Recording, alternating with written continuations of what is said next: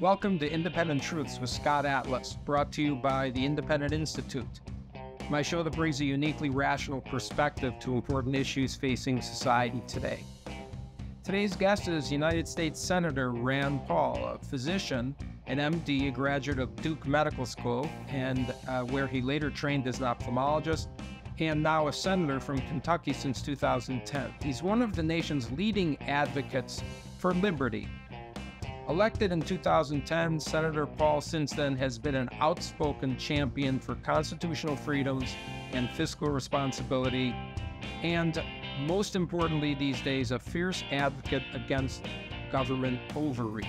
Senator Paul and I are having an important discussion about what many consider to be the most egregious example of government overreach in modern history, the management of the SARS-2 COVID pandemic.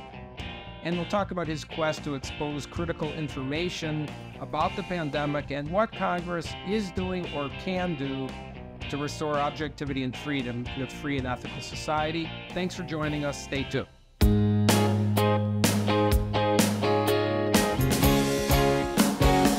Senator Paul, welcome. Glad to be with you, Scott. Thanks for having me. Okay, thanks for squeezing this in. We have a lot of topics to explore. You're the center of one of the very few elected leaders who is trying to open up the facts and add visibility, but ultimately accountability to the management of the pandemic, really what I consider the biggest fiasco in modern public health care. And confidence, of course, in public health authorities has plummeted due to that management. So let's dive into the first topic, really, which is the COVID investigations that really you're spearheading, particularly, but not only, about the origin of the virus. You know, in the first year of the virus, I really wasn't as aware of a lot of the controversy. I thought that, why would the scientists be dishonest with us? If they said it came from animals, that's what happened when the first SARS virus came out in 2003. Surely they must just be telling us the truth. And then about a year later, I read an article by Nicholas Wade. And in that article, he began talking about how COVID had aspects to the genetic sequence that actually looked like it had been manipulated in the lab. And I became very curious as to this. But the more I came into information about this and the more people looked, the more they found that even the scientists, Fauci and his cohorts, also believed that it came from the lab in the beginning and that it was manipulated. But then they were publicly saying the opposite of what they were saying privately. And so, yeah, I've been thoroughly enmeshed in this for over 2 years now. I completely believe that it came from the lab in Wuhan.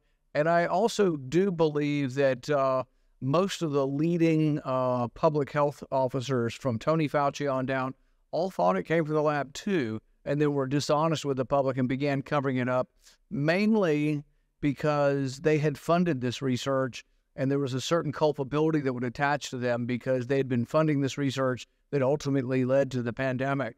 And so I think there was a cover-up from day one. Yeah, I think this is really what the public needs to understand, not just that the origin was either concealed or misappropriated, but the question of why. And that seems to be covering up malfeasance, because it's not just that Fauci and the NIH under Dr. Collins funded research in Wuhan, but the key is they funded research that was dangerous when it was banned in the United States. Yeah, not only was it banned, but if there was going to be any exemptions to it, it had to get Tony Fauci's permission or Francis Collins' permission. But we also know that they had set up, when the ban was over after 2016 and when early 2017, when they begin doing this research again, they say any dangerous research should go before this committee, this special safety committee called the P3CO committee. But it turns out that none of this research went before the committee. It either was done during the time when it should have been banned and was outsourced to China because they were just trying to hide it for some reason, or if it originated after the ban, didn't go before the safety committee. So I fully believe that there were laws broken, they were dishonest, they were deceitful, but they actually purposely went around. And I think ultimately we're going to find paperwork that has Anthony Fauci saying that this was not gain-of-function research. But we also have his private email from February of 2020 saying, looks like the virus is manipulated, and we know to be worried and suspicious because we know they do gain-of-function research in that lab in Wuhan. So I think we have all the evidence really we need that he's perjured himself in front of the committee to me, saying there was no gain of function and that they didn't fund it. So I think there is a day of reckoning. But for me, it's not just about Fauci's culpability. It's also about how do we prevent this from happening again. I'm thoroughly convinced it came from the lab, but I think we're still continuing to fund this kind of dangerous research, and I think it could happen again. I mean, the question here, first of all, the accountability about the perjury. But like you're saying, the bigger issue is the accountability about funding research with U.S. taxpayer money just to get around the rules. And I wonder, is that, just asking as a layman about this stuff, is that potentially a criminally indictable activity by the NIH? Or how does the accountability actually happen to the people who were directly involved? Lying to Congress is a felony. It can be punished with up to 5 years in prison. The problem is we now live in a society where the Department of Justice seems to only be used against certain people based on their philosophic beliefs. So during the Trump administration, people were accused of lying to Congress. The FBI snatched them out of bed early in the morning and put them in jail. Now that we have people on the other side of the aisle accused of lying, nothing's happening. This Department of Justice is basically being run as a partisan sort of retribution, probably for Merrick Garland not getting on the Supreme Court. And that's what it's become. But I've sent the documentation. We have the documentation in his own words. We have him saying adamantly that he never funded gain-of-function research in Wuhan. But then we have him privately saying, yes, it's gain-of-function. And we also know he funded it because when we look at the research papers, as you know, in the paper, it will acknowledge their grant funding, and it lists grants from Tony Fauci. It lists the NIAID number that they got from getting the money. So he's dead to rights on this. He's admitted it was gain of function, and yet there is no day of reckoning because the Department of Justice refuses to prosecute him. Right. It all hinges on the actually enforcement of the breaking of these laws by the DOJ. What about ensuring the accountability instead of a broader sense about other things, including financial impropriety? I think it's sort of shocking if the public would really understand that people in the CDC, the NIH, and the FDA share in royalties for drugs that they are in charge of approving and disapproving competitors potentially. Is there a way that Congress, we don't even have full disclosure. The NIH does not reveal the details of, say, for instance, Dr. Fauci's sharing of royalties. What is Congress doing, or what can they do to force sort of full disclosure and eliminate those royalty sharing conflicts? Well, I asked Tony Fauci this directly in committee. Did anybody on the committees that approved the vaccines actually receive royalties from the companies that manufacture the vaccines? This should be the basics of conflict of interest that should be revealed. And he basically told me it was none of my business, which by extension means that he believes it's none of the public's business.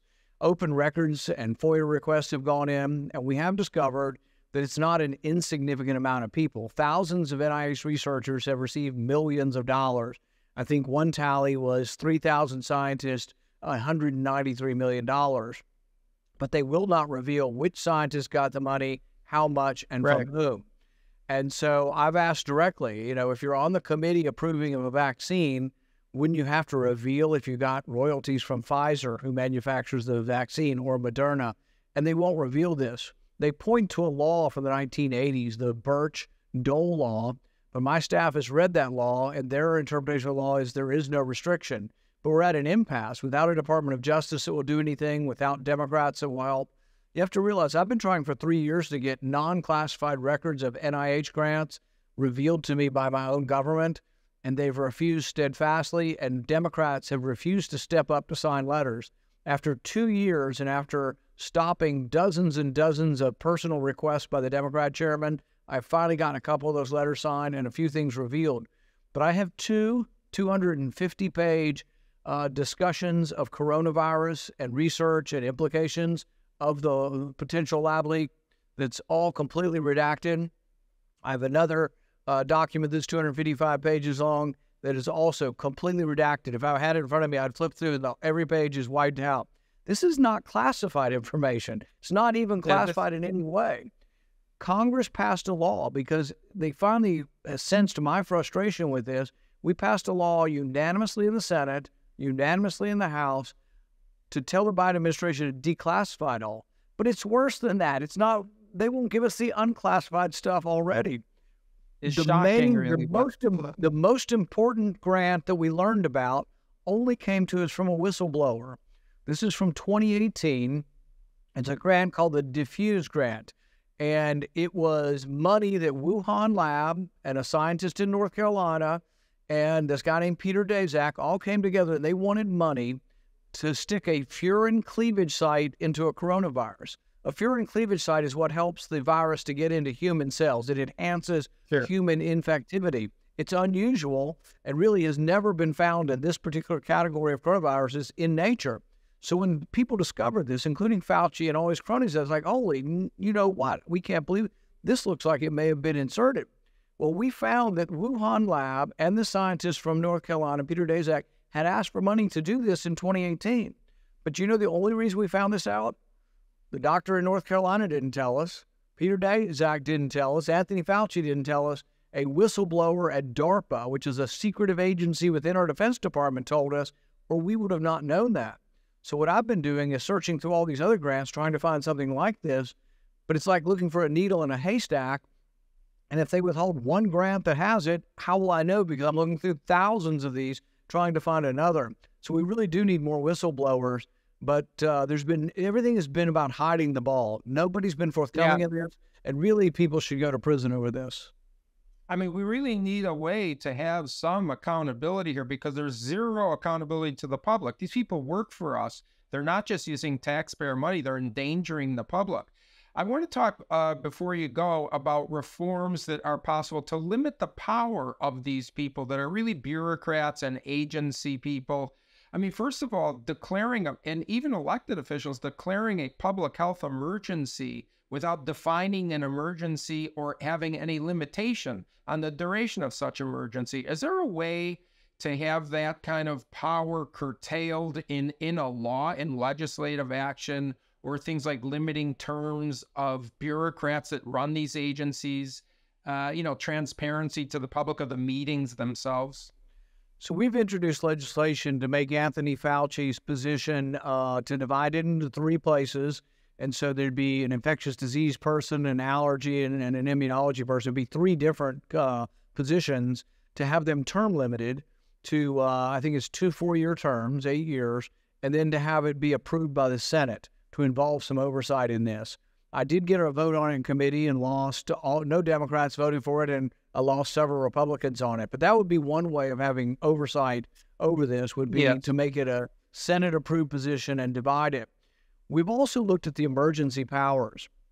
And emergency powers, the courts have said you don't throw out the Constitution during emergencies, but a lot of our legislation acts as if you could throw things away. So when the CDC, and this actually happened some under the Trump administration, they decided that there was a CDC law from the 1930s that said you should do this and this for certain diseases, quarantine, and then it had a clause in there, and whatever else is necessary. The Trump administration used that to say we didn't have to pay our mortgages. And then the Biden administration continued that on. But this is a power that in no way was ever given to the CDC. No one ever anticipated the CDC would say you don't have to pay your mortgage anymore, or pay your rent, or pay your car payment. That is crazy. But we also have another series of emergency powers. Some of them have been on, though. We've had some emergencies have been going on 50 years. They're still on the books. There's actually an emergency power that was given to the FCC in the 1930s that gives the president the power to shut down all communications and control all communications in the U.S. People call it the internet kill switch. It's never been used, and it predates the internet, but people now think in applying it to the internet that a president has the power to shut down the internet. Nobody should have this. Look, I was a supporter of Trump. He shouldn't have it. I'm not a supporter of Biden. He definitely should have. No president of either party should have this kind of power. So we should get rid of these emergency powers, and I'm a sponsor of a bill to get rid of them as well. The one good thing that happened, like in our state of Kentucky, our governor used emergency power to close churches, restaurants, and all, etc., hotels, gyms. The court shut him down, but when the legislature finally came back into power, they said his emergency powers don't last longer than 30 days. So if he would just shut down something like hotels, which I think you never should do, but if you do it, it only lasts 30 days and it expires unless the state legislature reaffirms it. We should do the same in Washington. It should be an automatic expiration. And most people thought emergency powers were like delivering blankets and water in a tornado. I'm fine with that kind of emergency power, but nobody ever thought you could close someone's business down for years at a time during an emergency. And then to make matters worse, most of the things they did didn't work and weren't good science. Most of the mandates involved things that didn't slow the spread of the disease and really were in error, even just based on the science, not based on the freedom that was lost, but just based on the science. Most things they did were ineffective and wrong-headed. Right. So, this really, to me, the emergency is the government power is out of control, and they're breaking the constitutional rights that we have in a free society. I just want one final comment, if I can, on the World Health Organization.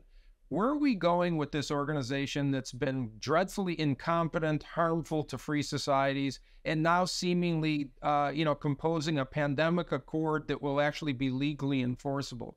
What's going on with that, and how do we stop this kind of lack of United States sovereignty over its own decisions? We should never give any sovereignty to any international organization. It's basically saying that the Constitution doesn't matter and the responsiveness of representative government to its people doesn't exist, that somehow people that were never elected would have a say over our basic freedoms. This was basically the primary fight we had against England. We had taxation without representation. And now we would have mandates without representation. We didn't vote for anybody. Nobody in America votes for someone in the WHO or the UN. And you have to realize that while our country was bad in taking away freedoms, many countries were even worse. I mean, in China, they basically used the technology from the Middle Ages of sealing people into their homes. You saw the pictures of people with batons and the white-suited hazmat people chasing people down in the street. But realize that was one step worse than what we had. But realize that in our country, the governor of California sent the Coast Guard after a guy paddleboarding by himself. There's one clip on the internet of a guy jogging on the beach by himself. The thing is it's not just the terrible abrogation of freedom. There's no science behind that some guy jogging on the beach by himself is threatening anyone. There's not really any science that the disease is well spread outside at all. And really, shouldn't it be your choice? If you're older or you have a sickness, don't go to church and don't go to the movie theater, but let people make their own decisions based on their own risk factors. And this has really been the main problem. Everything about this goes against what medical science has always said. You individualize your treatment plan according to the individual's risks. And I tell audiences this all the time. If a 12-year-old comes into the emergency room with chest pain, you treat them differently than if a 60-year-old comes in with chest pain. You think of different things. You think of asthma, you think of anxiety, you think of a fall, but you don't immediately order heart enzymes on a 12-year-old with chest pain. You're looking for other things. But a 60-year-old, you might immediately order heart enzymes to see if they're having a heart attack.